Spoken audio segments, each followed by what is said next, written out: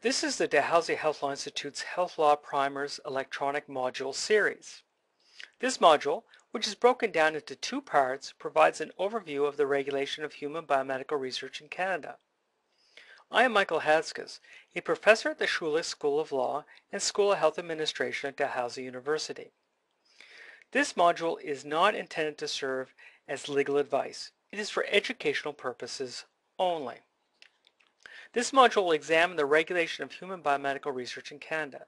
It will begin by addressing the need to distinguish research from clinical practice. Next, the documents that directly or indirectly regulate Canadian biomedical research will be outlined. With that as a backdrop, the procedural and substantive aspects of the research ethics review process established by these instruments are then discussed. The module will end with a few concluding remarks. It is important to distinguish human biomedical research from clinical practice.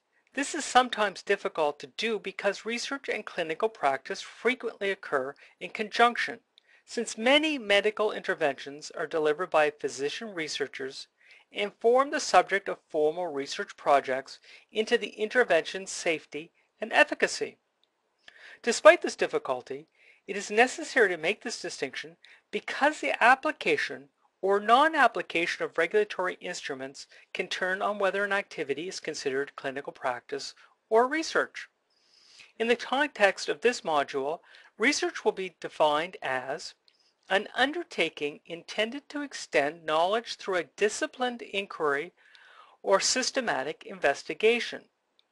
This is the definition that is used in a document that plays a central role in the regulation of biomedical research in Canada, namely, the Tri-Council Policy Statement, Ethical Conduct for Research Involving Humans, which I'll refer to in this module by the abbreviation TCPS. The Canadian regulatory landscape for biomedical research involving humans consists of a complex patchwork of diverse forms of regulatory instruments. Let's have a look at some of these instruments. The first instrument we will look at is the TCPS. It establishes an ethical framework for the conduct of human participant research, including studies involving living human participants and research involving human biological materials, whether or not this material is derived from living or deceased persons.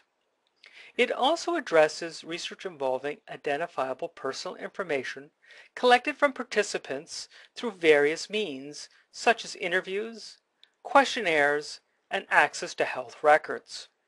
The TCPS requires research institutions to establish or appoint multidisciplinary research ethics boards, which I'll refer to as REBs, to review and make decisions about the ethical acceptability of research involving humans that takes place within the institution's jurisdiction or under its auspices. These boards are empowered to approve, propose modifications to, or reject proposed studies. REVs may also require ongoing studies to be altered or terminated. If a particular activity meets the definition of research that we looked at earlier, this activity may be captured by the TCPS. If not, the TCPS does not apply to it. However, even if the activity constitutes research under that definition, it does not necessarily follow that the TCPS will apply. Being a policy statement, the TCPS lacks the inherent legal authority of legislation. Instead, the scope and extent of its regulatory impact rests on other factors. One such factor is that, in order to be eligible to receive and administer funding from the tri-agencies, institutions must agree to abide by the TCPS. Additionally, the tri-agencies grant applications require applicant researchers to certify compliance with the TCPS. As a result, tri-agency funded researchers and their institutions must comply with the TCPS. The regulatory impact of the TCPS is not necessarily dependent on the presence of public funding for research. Members of some professional organizations may be required to seek ethics review from a TCPS-compliant REB before conducting human research or risk being subject to disciplinary action by their regulatory bodies. For instance, the College of Physicians and Surgeons of Alberta requires that this be done. There is also legislation that requires researchers to have their projects approved by TCPS-compliant REBs. For example, this is required under Nova Scotia's Personal Health Information Act and Newfoundland and Labrador's Health Research Ethics Authority Act. In addition to the circumstances already outlined, other factors may serve to promote compliance with the TCPS. Ethics review of the kind provided for in the TCPS is often a condition of publication in peer-reviewed journals. As well, courts may invoke non-legal instruments such as the TCPS when determining the common law liability of researchers, REB members, and research institutions in tort actions arising from personal injuries.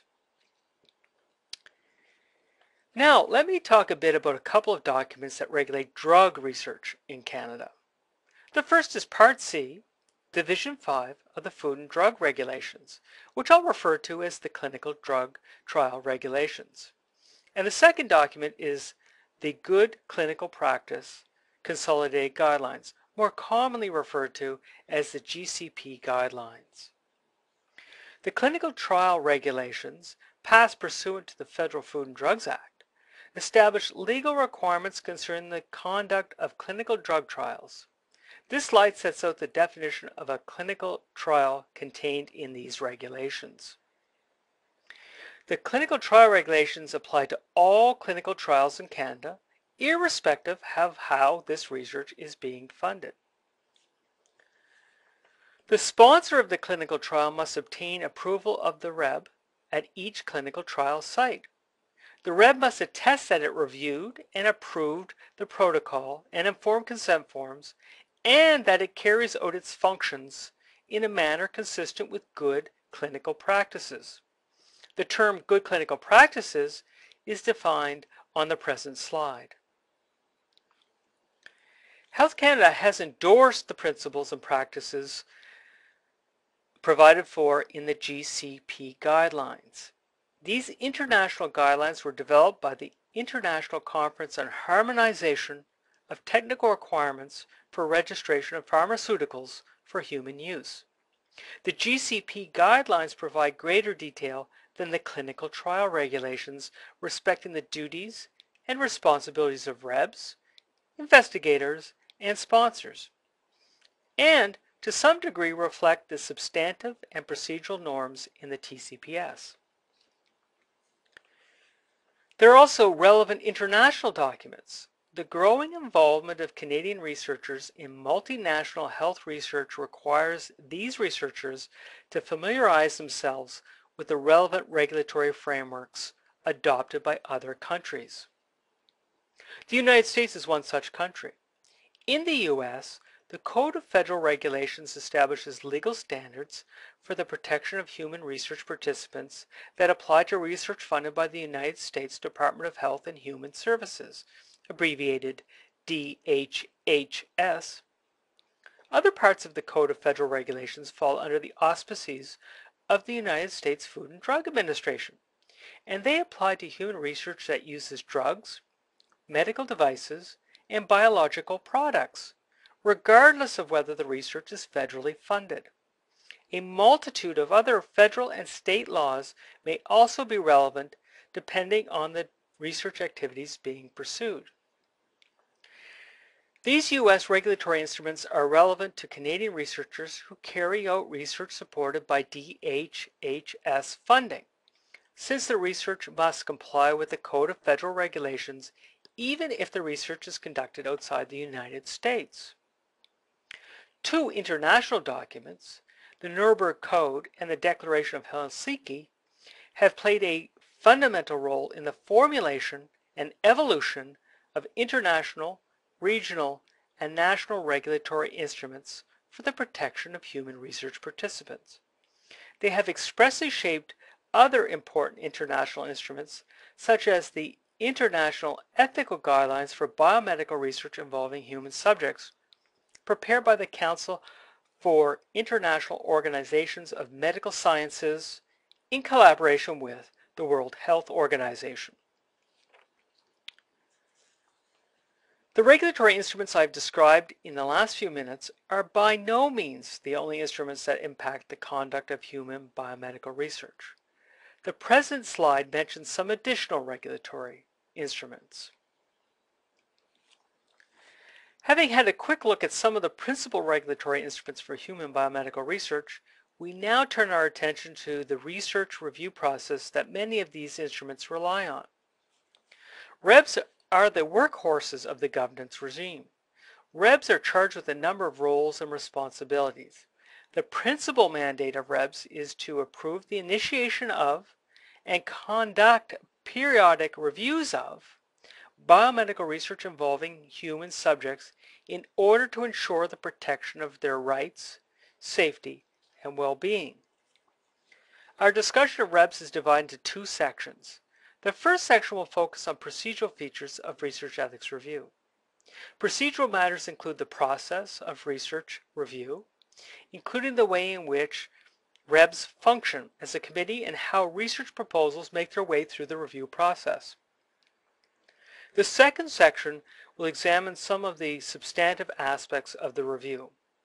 By this I mean the principles or criteria used by REBs to assess the ethical acceptability of research protocols. So let's begin our examination of the procedural aspects of REBs by looking at who sits on these boards. The regulatory instruments typically set parameters around the number of REBs members, and they set the kinds of backgrounds and expertise that the REB membership needs to collectively possess. The TCPS requires that, for biomedical research, a REB must consist of at least 5 members, including both men and women, of whom at least 2 members have expertise in relevant research disciplines, fields, and methodologies covered by the REB. At least 1 member who is knowledgeable in ethics, another who is knowledgeable in the relevant law, and at least 1 community member who has no affiliation with the institution. The stated rationale for this membership requirement is to ensure the necessary basic background, expertise, and perspectives to allow informed, independent reflection and decision-making on the ethics of research involving humans.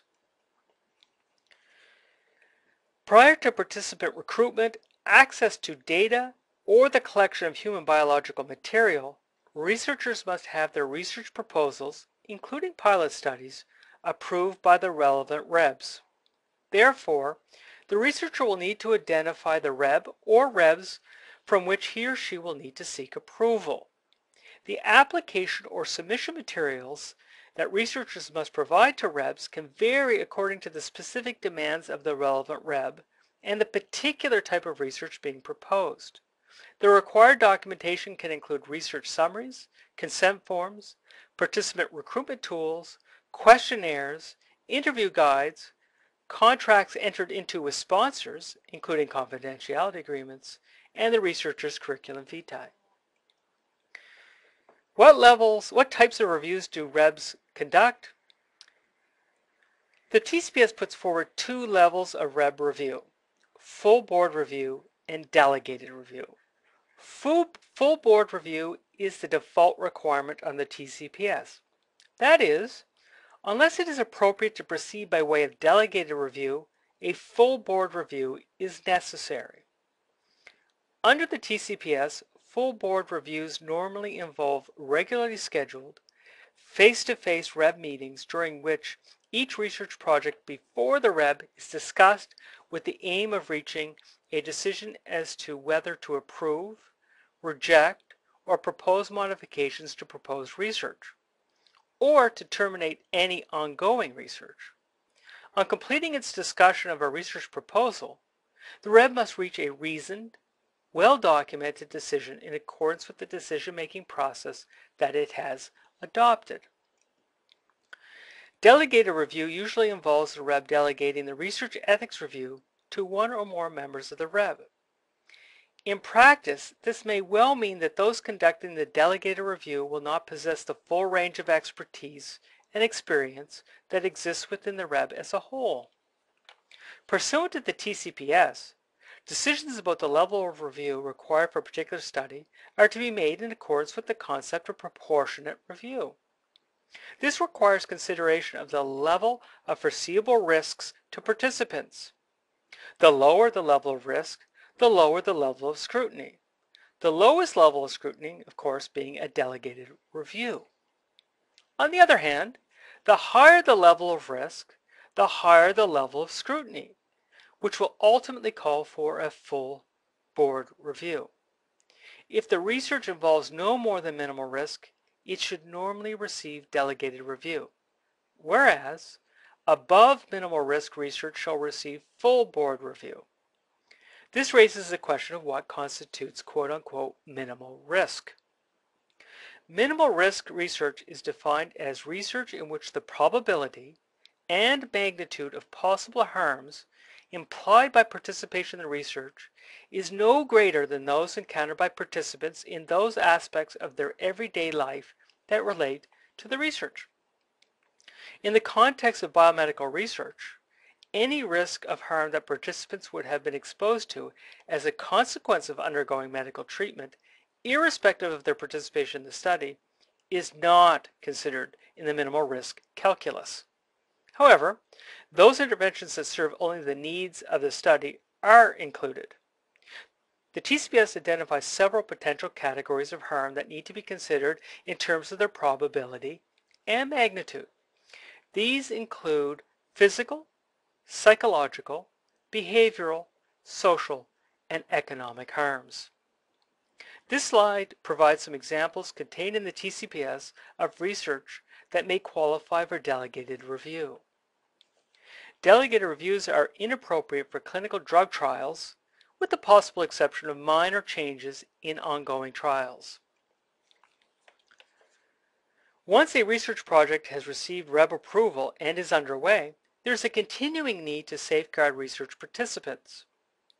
Researchers are required to report to the REB any unanticipated issue or event that may increase the level of risk to participants or has other ethical implications that may affect participants' welfare.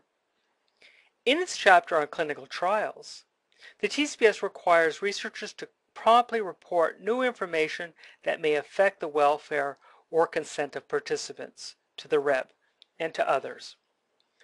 Furthermore, researchers must promptly inform all participants to whom the information applies, and this includes former participants. This concludes part 1 of the module. I will see you at part 2, which deals with the substantive aspects of research ethics review. Before I leave you, I want to quickly thank the Dalhousie Health Law Institute for generously supporting the development of this module. Thank you so much for your attention.